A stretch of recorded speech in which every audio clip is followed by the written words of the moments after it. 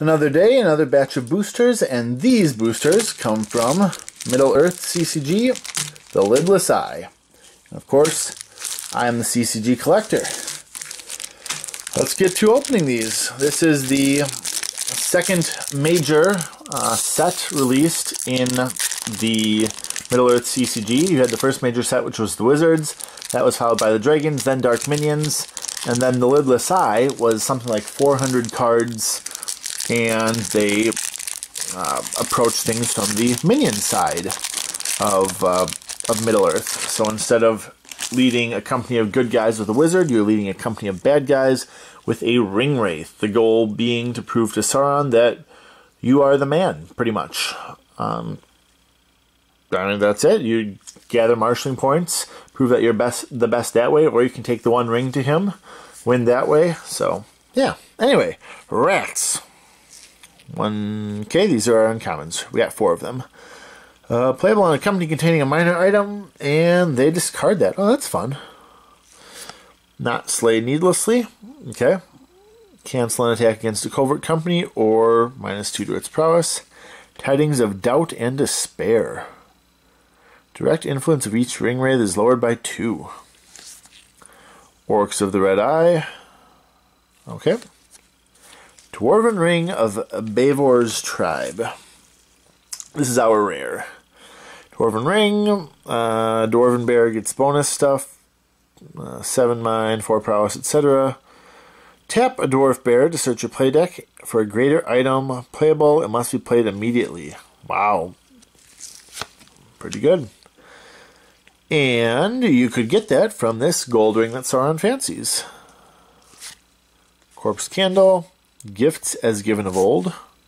Giant spiders. Oh, look at that. That's some good stuff. Black Mail Coat. Awakened Denizens.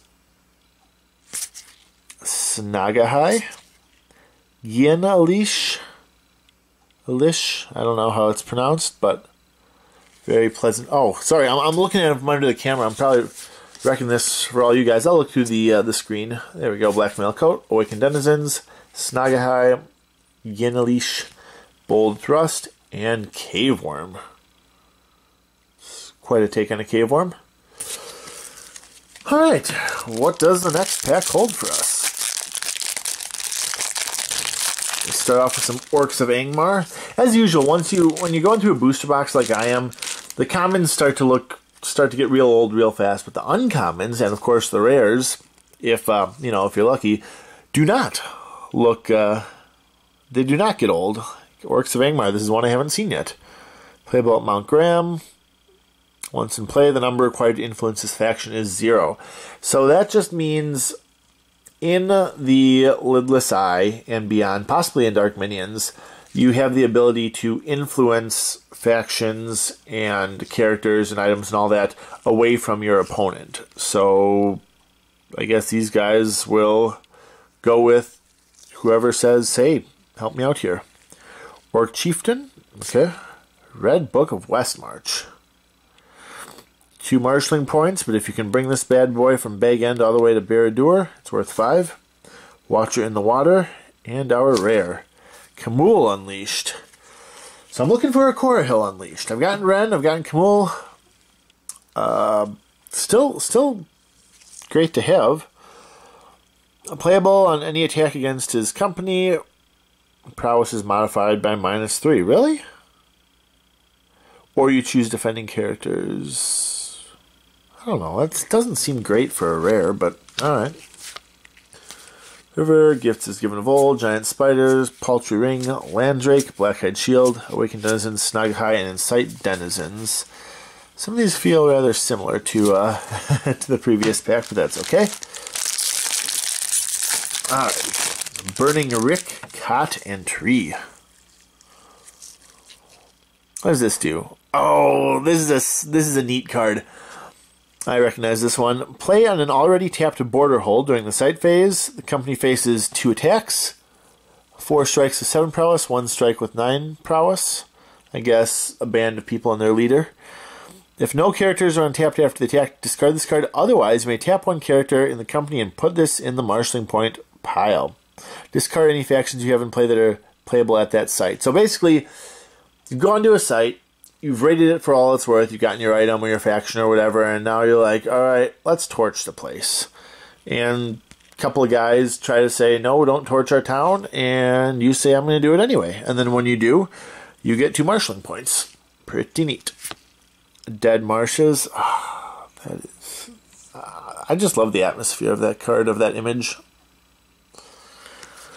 Tras Hesnef, High Helm, and Lieutenant of Angmar. Okay. I don't know if that's a valuable card or not. I know he looks like you don't want to mess with him. Manifestation of Rogrog. Okay. Seized Prisoners, Lost in the Wilderness, Bold Thrust. I mean, we've seen all these before. Are there really that few commons that I've seen a lot of these very recently. Orc Liquor. Oh, the pair of foul-smelling paste.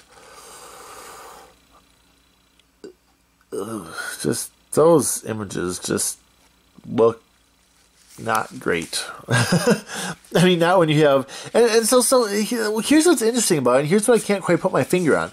But, like, there are different varieties of art. I mean, there are different art styles, right? Different levels of skill. I mean, clearly, whoever drew this has a different style than whoever drew, you know, this, or whoever drew that. But somehow, even though this is, you know, more cartoony looking, for example, than Giant, somehow these just still look terrible. So like I said, I can't put my finger on why, but we'll keep it buried underneath that pile there. Alright. Uncommons. Poisonous Despair. Spirit Magic. In response to an influence attempt, the attempt is cancelled. Okay. If he's Ring Wraith, he can also cancel an influence attempt against any of his factions. So basically, this is kind of goes to what I was talking about before, where if your opponent is trying to influence stuff away from you, you can say, not today. Glad Fields. I don't know that glad is really the right word. Well, that guy's glad. Oh, okay, I see. So that, it looks like that is where Isildur was shot and lost the ring. That would make sense. He looks like he has a crown on. Watcher in the Water, Orcs of the Ash Mountains, and Morgul Blade. What is Morgul Blade all about? Playable on your Ring Wraith or Ring Wraith follower, which, if I'm understanding the rules right, in the Wizards and Hero Companies, you can only have one wizard and that's that. Here you can have a Ring Wraith leading your side, your gameplay, but I believe you can also have other Ring Wraith characters that are not your main one, but are still in play. Oh, and the reason you guys haven't seen any Ring Wraiths is because, like the Wizards in the Wizards, they were fixed cards in the starter decks. So just like in the Wizards starter decks, you'd have 60-something random cards, or 50, I don't know, and then you'd have like a 15-card fixed pack. The nice thing about the Lidless Eye starter decks, though, is that they had a cutout in the front, so you actually knew which one you were getting. You could say, oh, yeah, I want, you know, this guy, or I want that guy, or I want that guy, instead of just winging it and hoping that you get one you don't have with the completely opaque and hidden Wizards starter decks. Morgul Blade. Bold Thrust, Cave Worm, Sudden Call. So this is interesting. As a Ring Wraith, there are a couple of ways that you can call an end to the game. In general, sorry about smacking the camera there. As a hero player, it's straightforward. If you go through your deck, I think, once, if both players go through your deck once, then on the next turn you can have your audience of the free council or whatever to determine who has the most marshalling points, who wins the game. You can also, if you have a certain amount of marshalling points, you don't need both players to go through their decks. You can just say, hey, I've got 18 or I've got 20 or whatever. Let's call a free council. Let's get this game done. With a Ring Wraith, you still trigger it when both people have gone through their decks once, but you need this call, Sudden Call, this card, a Sudden Call, to trigger an audience with Sauron. Card may not be played as a hazard against... Oh, so it says you may use this as a resource or a hazard. Right now this is a resource. Card may not be played as a hazard against a wizard player and may be included as a hazard in a wizard's deck. Okay. Muster disperses. So it actually doesn't really say what it does other than according to the audience's Sauron rules. That's very Star Wars-y of it. You know, with their bluff rules in effect here, and your weapons are powered or whatever. Anyway, Lost in Shadowlands. Very cool. Orc Liquor. Very not cool. Marsh Drake. Back to cool. Minor Ring and Wild Trolls. Alrighty. Got a Ring Wraith and Dwarven Ring and all that. There's the rares. Let's see what else we can dig up here. Yeah, so far I haven't really seen any of the cards that I'm looking for to complete my challenge decks. And that's actually the reason that I'm going through these, I'm opening these boosters, because I figure I get a bunch of nice mint condition cards, and I also might be able to get some of the cards I need. But so far, not so good. Old Troll, oh, Magic Ring of Delusion. That's slick. Bear can use Spirit Magic. Alright. Rats and Bandit Lair. And Remnants of Old Robberies.